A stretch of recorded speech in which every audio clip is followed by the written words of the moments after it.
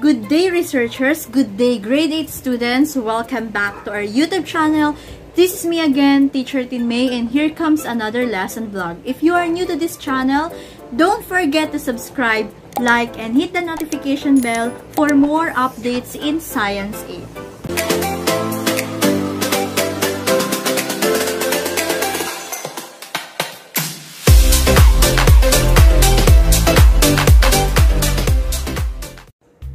I would like to congratulate all of you grade 8 students for finishing and accomplishing this quarter 1 in Science 8, because for today's lesson, this is the last topic that we have for quarter 1, which is the different functions of safety devices that we use at home. And this is also a continuation of our topic about the series and parallel connection. At the end of this lesson vlog, you will be able to explain the functions of the different safety devices that we use at home, such as circuit breaker, fuses, earthing, and many more. Ano ba kapag sinabi nating safety devices? Safety devices. So, ibig sabihin, ito ay tumutukoy sa mga device, instrument, or kung ano man na maaari natin gamitin para maiwasan natin ang anumang sakuna. Well, napakarami nga mga safety devices na ginagamit natin sa bahay, sa school, or sa mga offices.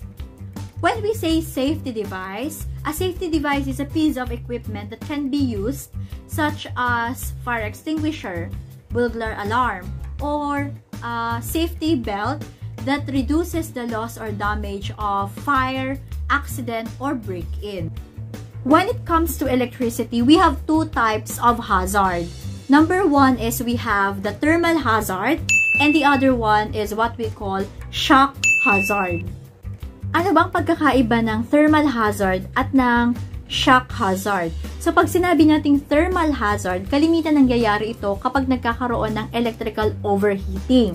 Pero pag sinabi naman nating shock hazard, commonly, it occurs when an electric current passes through a person. And we have different kinds of safety devices that will prevent these kinds of hazard. Ano-ano po ba yung mga safety devices na ginagamit natin? Okay, number 1, we have the circuit breaker. Number 2, we have fuses. Number 3, we have earthing. Number 4, we have double insulation.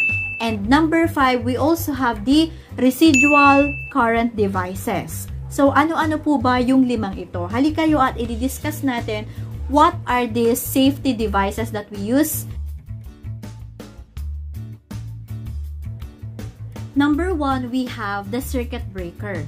Para saan ang mga circuit breaker? From the word itself, circuit breaker. Sila yung taga-break ng circuit. Oo, totoo.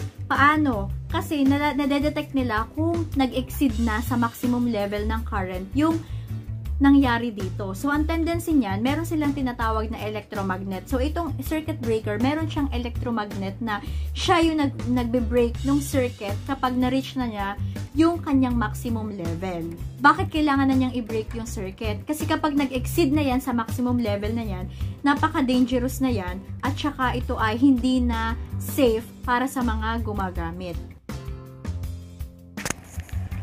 Circuit breaker, it functions to break the circuit when the current in the circuit exceeds the maximum value and is no longer considered safe. To do this, there is an electromagnet that will physically break the circuit when it detects the current has exceeded its maximum.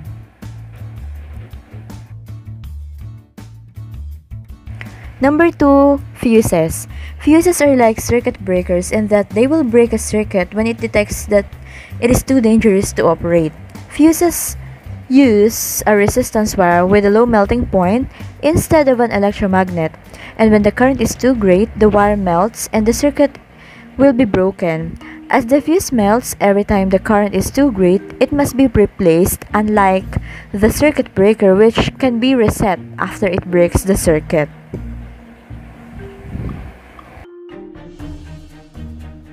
Dito naman sa fuse, medyo parang katulad lang din naman siya nung circuit breaker, which is binibreak din nila yung circuit kapag na-detect nitong fuse na masyado ng dangerous para mag-operate itong circuit. So, kaibahan nga lang Kung sa circuit breaker, gumagamit sila ng electromagnet para i-break yung circuit kapag nalampasan na nito yung maximum level. Dito naman sa fuse, gumagamit sila ng mga resistance na may mabababang melting point. Itong fuse, nagme-melt ito sa tuwing tumataas yung electric current at hindi na nito kaya.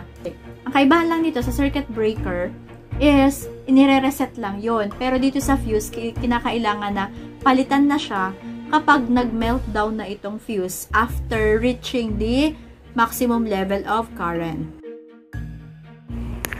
Number 3 is the earthing. There are 3 wires that supply the power to households.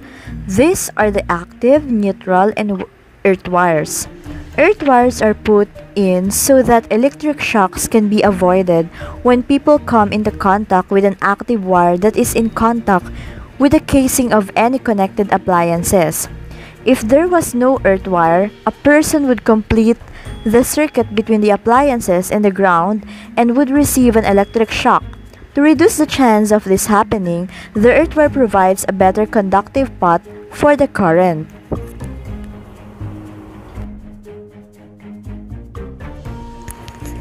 If the current comes into contact with the casing of any appliance, the earth wire will create a conductive path from the appliance to the earth, and a large current will flow to the earth through this connection.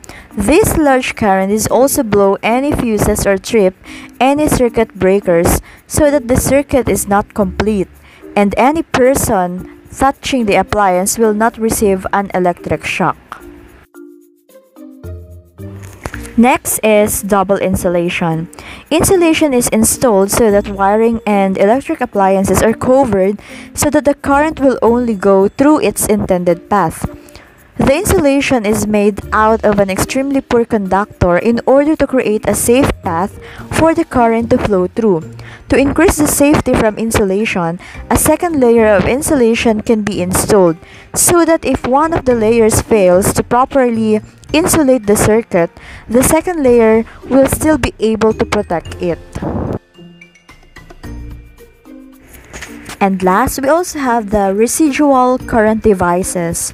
RCDs are designed so that they can stop a current before it becomes harmful to a person. It does this by detecting any leakages from the circuit through a differential current transformer. That will compare the current flowing through the live and neutral conductor, and if there is a difference, it quickly shuts down the current. It typically shuts it down in 25 to 40 milliseconds after a leakage conductor to minimize the damage done to the body. This is the end of our lesson vlog about the different safety devices at home. I hope you learned something from this lesson vlog, and congratulations again because you accomplished the last topic of Science 8 Quarter 1. See you on my next vlog. Don't forget to subscribe, like, and hit the notification bell for more updates in Science 8. Bye!